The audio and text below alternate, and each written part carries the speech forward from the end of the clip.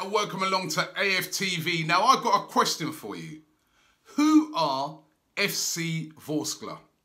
Vorskla Poltava. Who are they? Have you ever heard of them? Be honest now. Before the Europa League draw, had you ever heard of FC Vorskla? Because I've got to be completely honest, I'd never heard of them. And I'm a person that, that's all I do. I'm always just looking at football. I like to watch football in different countries. But I'd never heard of the Ukrainian team until they were drawn against Arsenal. And yeah, the Europa League is back with a massive game against FC Vorskla. Yeah. Now, listen, no disrespect to FC Vorskla, because, I just basically never heard of them before. I don't know a lot about them. But listen, they've earned their place in the Europa League. And they're the team that we're going to have to beat come Thursday. And that's who Arsenal are going to be taking on in their first game at the Emirates Stadium. And listen, it's a bit difficult to get excited about it because it's not your big Champions League game. I think when we see games like this is where you realise how important it is to be in the Champions League, because the level of teams that you're playing are just nowhere near the level of teams you play in the Champions League. And as I said, no disrespect to FC Vorskla, but it's just the reality of it. Now, FC Vorskla, they finished third in their league, in the Ukrainian league, and that's how they've earned their place in the Europa League. And as I said, they've earned their place. And they're the team that we're going to have to take on and beat on Thursday night. As I said, I don't know a lot about them. Most of their players, all Ukrainian-born players. They've got a couple of Brazilians in the team. One's called Arta. The other one's called Nicolas Careca. Both of them on loan from Grêmio. And basically, that's about all I know about them. They've been in the Europa League before. But the last time they were in the Europa League, they got beaten without even... Well, they went through the group without winning a game. And they didn't even have that difficult group. There were teams like Standard Liège in there, FC Copenhagen, and they didn't even win a game. So, on paper, it looks like a very easy game for Arsenal Football Club. Now, what sort of team will Arsenal play? Remember, Unai Emery built his reputation off of this competition when he was at Sevilla. He won it 3 times in a row at Sevilla, and that is the thing that really got all the big clubs around Europe looking at Unai Emery. He got the big move to PSG, where he won the treble there, and then he's now got another big move to Arsenal. But all of that, really comes off of the reputation that he built by taking Sevilla to the final of the Europa League 3 times in a row and winning it. And don't forget, remember that final when they beat Liverpool? That was really, really impressive. So he knows the competition, he knows it well. And it's going to be really interesting to see what sort of team he goes with. Remember, at the weekend, there's a really difficult game against Everton. Everton, bit of an indifferent start to the season, but they do have some very good players in their team. And they're going to be coming to the Emirates Stadium. And of course, they won't have a game, and they'll be really stung after, losing at home to West Ham. So they're going to be really pumped up and prepared for that game. So what sort of players will we see playing in that game against Vorskla? Because as I said, on paper, it should be an easy win. And the home games in the Europa League, I think, are going to be really, really important, for getting through the group stages. Basically, if you win all of your home games and maybe get even at least 1 draw away from home, you're more or less guaranteed to go through to the next stages of the Europa League. So winning at home is going to be very important. However, as I said, with that game coming up against Everton, surely he's going to rest some of the key players. I don't expect to see a Aubameyang, Lacazette playing. I'll be really surprised to see that. Maybe a Granit Xhaka probably won't feature in that. Mesut Ozil, I very much doubt we'll see in a game like that. So there's certain key players that I think will be rested.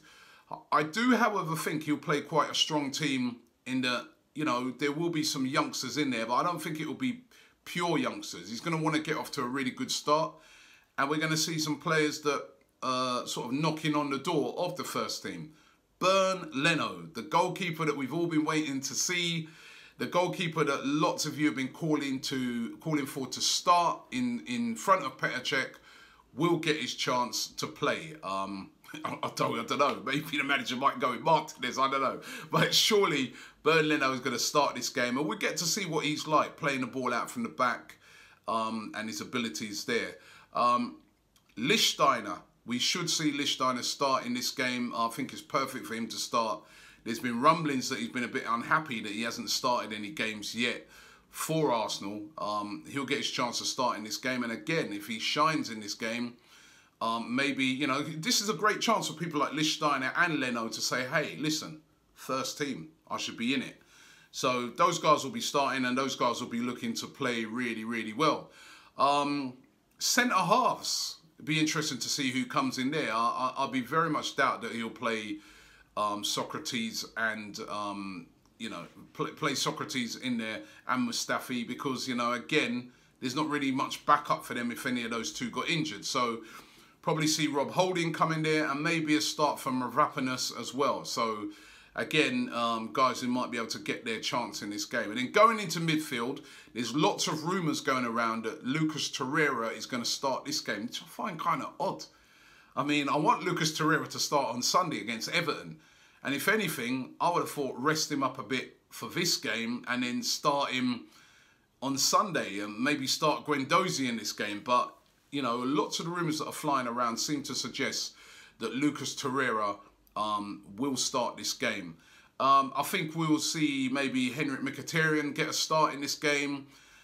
Danny Welbeck possibly getting a start up front, or maybe out and wide on one of the wings. I'm not sure on the fitness of Alex Iwobi, but again, he's a guy that maybe could come in for this. And maybe a start for Eddie Nketiah, who's again been knocking on the door. He's done really, really well for the under-23s. And, you know, listen, when he came in last year in the League Cup, he did really, really well. And, of course, there's youngsters that did really, really well in pre-season. And the one that what really stands out is Emil Smith-Rowe. You know, he was excellent in pre-season. And it'd be really good to see him get a start in the game and see if he can go in there and impress. And then, of course, there's guys like Mohamed El Neni. You know, so a lot of guys that have sort of been on the bench, I think will get their chance to play in this game. And we should have still a very strong team. It's never perfect because, you know, you're playing a team that's not really played together much. But I reckon that we may see, you know, lots of changes in this game, because basically he wants to surely keep players fresh for that game against Everton. So it's going to be a really interesting game. In that we're going to get to see, as I said, a lot of players that haven't started yet. And for me, there's going to be the main two things for that game that I'll be looking at will be, is Leno ready to start in the first team? Should Lichtsteiner start in the first team? Those two I'm going to be really, really interested. The Torreira, even if he starts, I already know from what I've seen, the cameos, that he should be starting.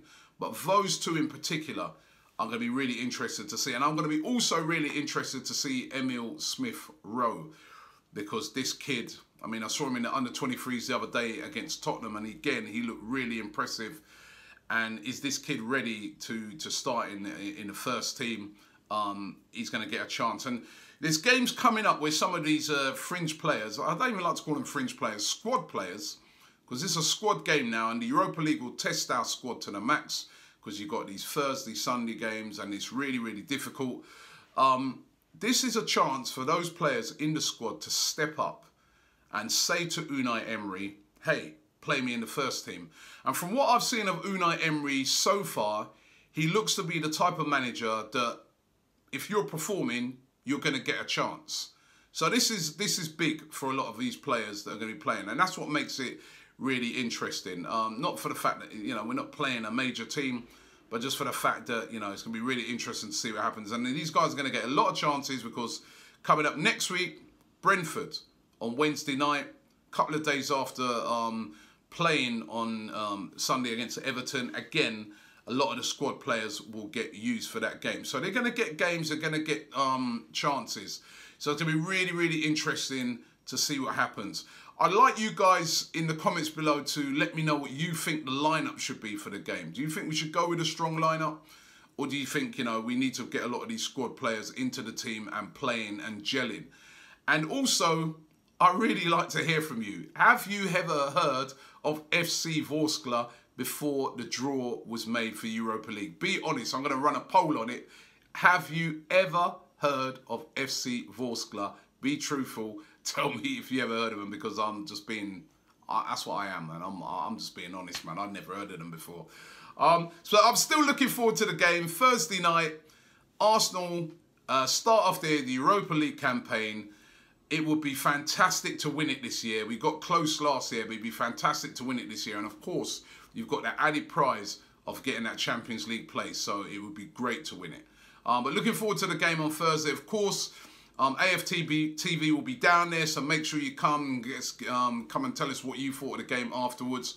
And also, don't forget to check out my new program that's on Channel 4 every Friday at midnight, previewing all the weekend's games, the Real Football Fan Show. We do it through the eyes of all the fans around the Premier League.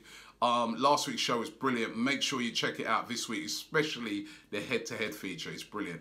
Thanks for watching the show, and let's hope we get a win on Thursday.